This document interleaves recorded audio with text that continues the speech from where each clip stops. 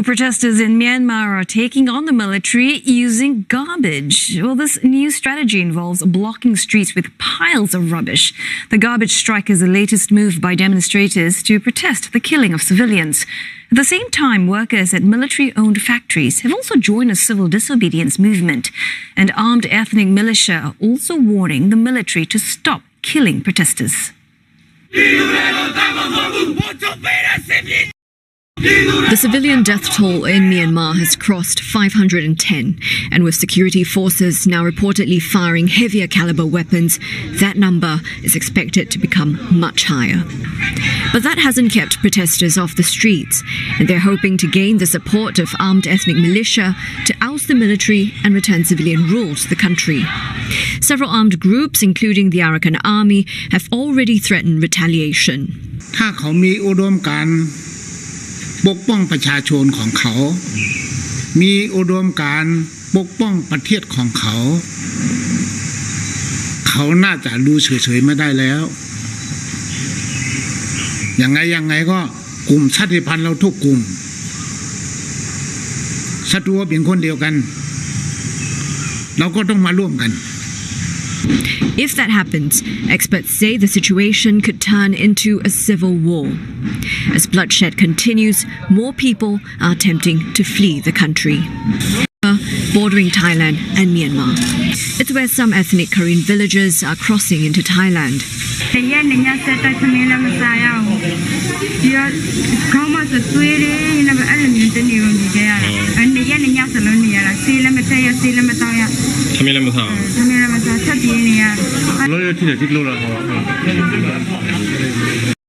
Thousand people are estimated to have crossed the border following airstrikes in Karen State this past weekend. Refugees are also trying to cross into India, where there is some confusion over government policy. Neha Punya joins us live now from New Delhi.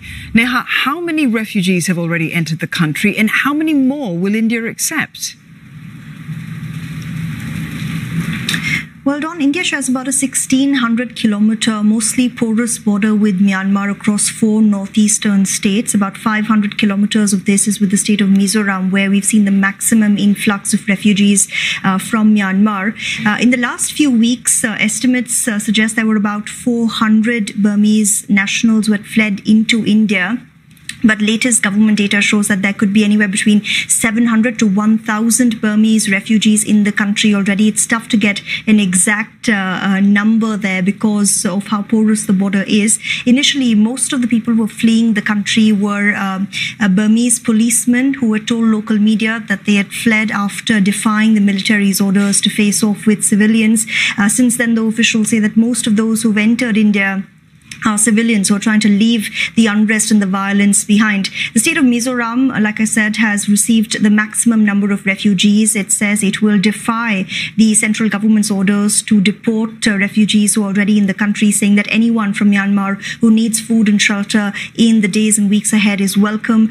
Everyone who's already there is living in makeshift shelters and camps, and which is why we're expecting, because of the government's open position in Mizoram specifically, that these numbers will go up in the days ahead. And those refugees already in the country, they're praying that India changes its position on deporting Burmese refugees, saying that if that happens, they're certain they will face execution.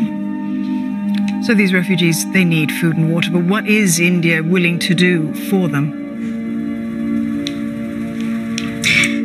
The reason for the confusion that you alluded to before was because different states have been handling this differently. Like I said, Mizoram says that it's going to continue to welcome Burmese refugees who are coming into the country. It's also written to Prime Minister Modi's government, urging his government to set up designated refugee camps along the border with Myanmar to ensure that these people get the medical attention. Shares a border with Myanmar. Also saying that that in case there's any kind of grievous injury, they can then be given medical attention. Now, this particular circular saw a lot of backlash online from several Indian citizens as well as diplomats, and it's now been withdrawn. But the Indian government's position is still the same, that anyone who's entering the country illegally from Myanmar should be stopped and should be eventually deported if they manage to enter the country. security at the borders between India and Myanmar has also been gradually stepped up. But India's position on this issue has come into a lot of criticism. On Saturday, India was one of 8 nations to attend the annual military parade in Myanmar, including with representation from China and Russia. Now, many opposition parties in India have criticized that, saying that this could be seen as a tacit endorsement of violence that's unfolding in Myanmar, and India should take a stand as far as this is concerned. But India has been silent on this front. It's not criticized Myanmar's military yet, but has said that the restoration of democratic order is important for all stakeholders in the country.